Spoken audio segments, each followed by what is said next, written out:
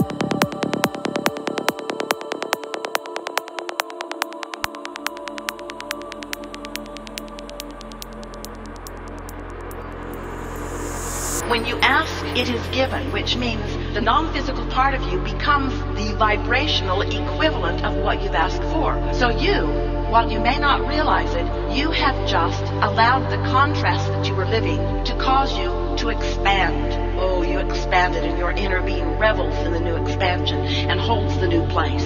Now that matters to you a lot, because now your inner being, because of what you have been living, has found this new place that you have carved out and is holding it steady.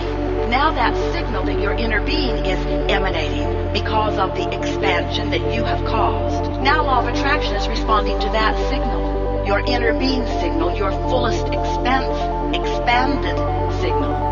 But at the same time, law of attraction is responding to your signal in this personality.